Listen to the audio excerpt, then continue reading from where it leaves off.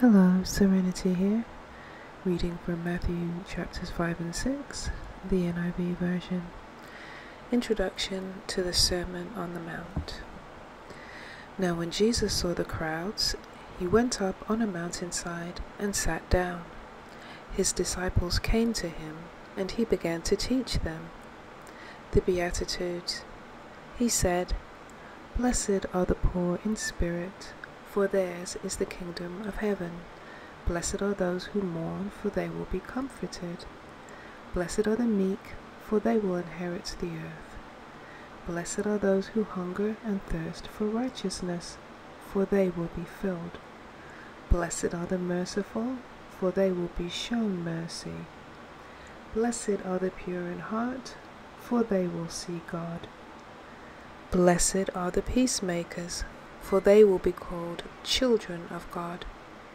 Blessed are those who are persecuted because of righteousness, for theirs is the kingdom of heaven. Blessed are you when people insult you, persecute you, and falsely say all kinds of evil against you because of me. Rejoice and be glad, because great is your reward in heaven, for in the same way they persecuted the prophets who were before you. Salt and light. You are the salt of the earth. But if the salt loses its saltiness, how can it be made salty again? It is no longer good for anything except to be thrown out and trampled underfoot. You are the light of the world. A town built on a hill cannot be hidden. Neither do people light a lamp and put it under a bowl.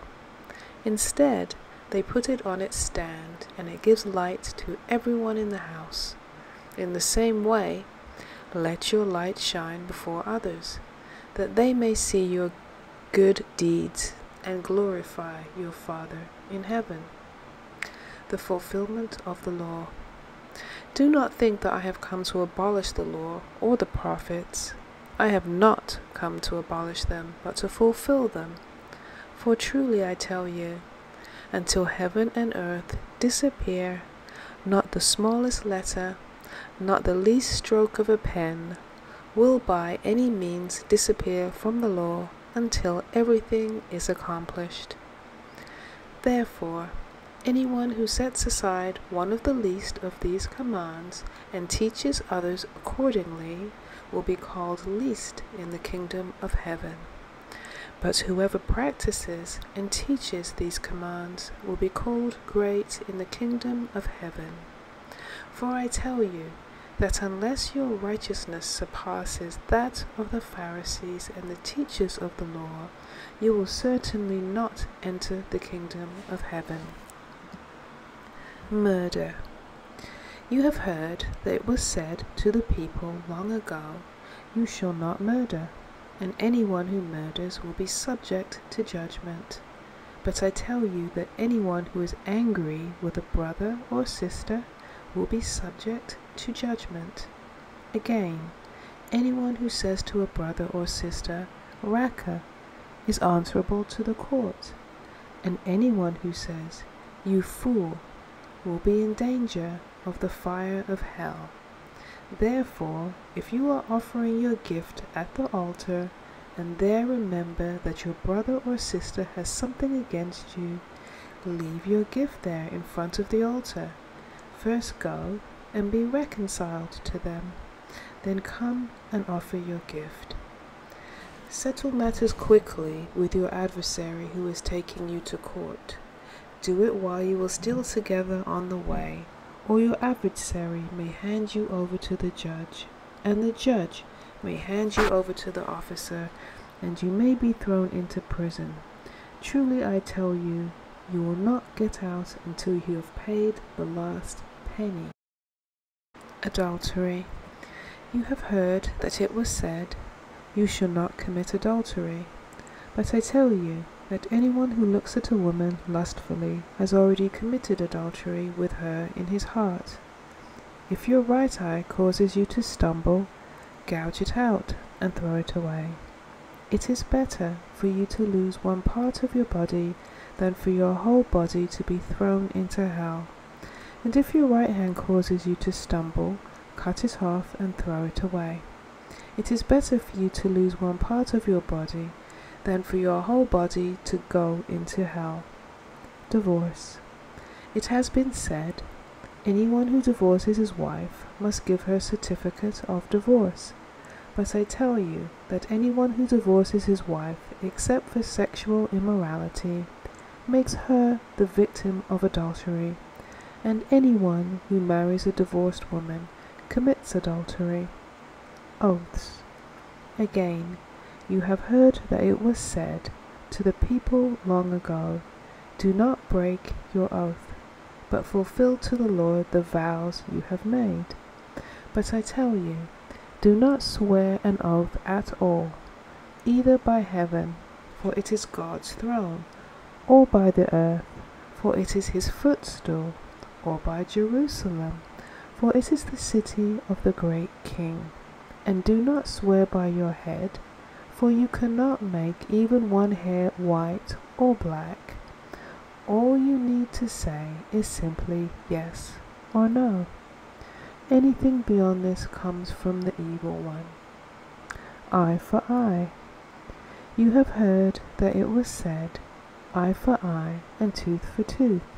But I tell you, do not resist an evil person. If anyone slaps you on the right cheek, turn to them the other cheek also. And if anyone wants to sue you and take your shirt, hand over your coat as well. If anyone forces you to go 1 mile, go with them 2 miles. Give to the one who asks you, and do not turn away from the one who wants to borrow from you.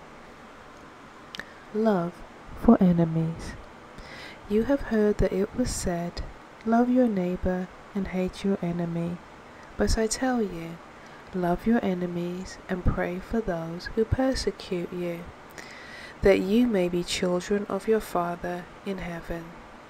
He causes his sun to rise on the evil and the good, and sends rain on the righteous and the unrighteous. If you love those who love you, what reward will you get? Are not even the tax collectors doing that? And if you greet only your own people, what are you doing more than others? Do not even pagans do that?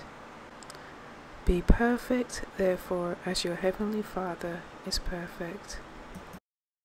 Giving to the needy. Be careful not to practice your righteousness in front of others to be seen by them.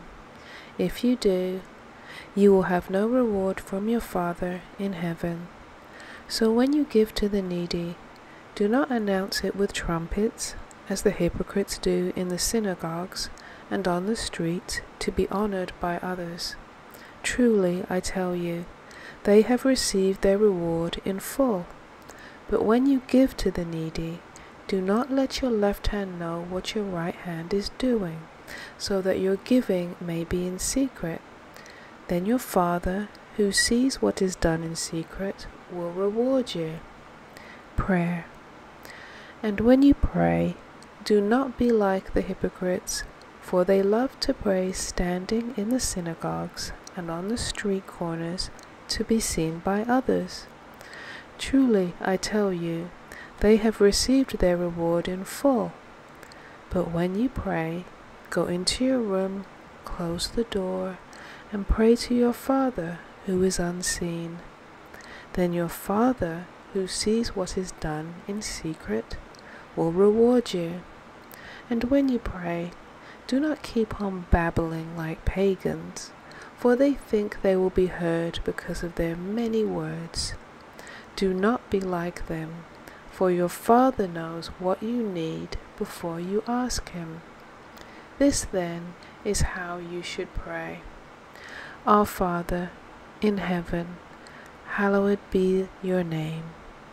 Your kingdom come, your will be done, on earth as it is in heaven. Give us today our daily bread, and forgive us our debts, as we also have forgiven our debtors. And lead us not into temptation, but deliver us from the evil one. For if you forgive other people when they sin against you, your heavenly Father will also forgive you. But if you do not forgive others their sins, your Father will not forgive your sins. Fasting. When you fast, do not look somber, as the hypocrites do, for they disfigure their faces to show others they are fasting. Truly I tell you, they have received their reward in full. But when you fast, pour oil on your head and wash your face, so that it will not be obvious to others that you are fasting, but only to your Father who is unseen, and your Father who sees what is done in secret will reward you. Treasures in heaven. Do not store up for yourself treasures on earth, where moths and vermin destroy, and where thieves break in and steal.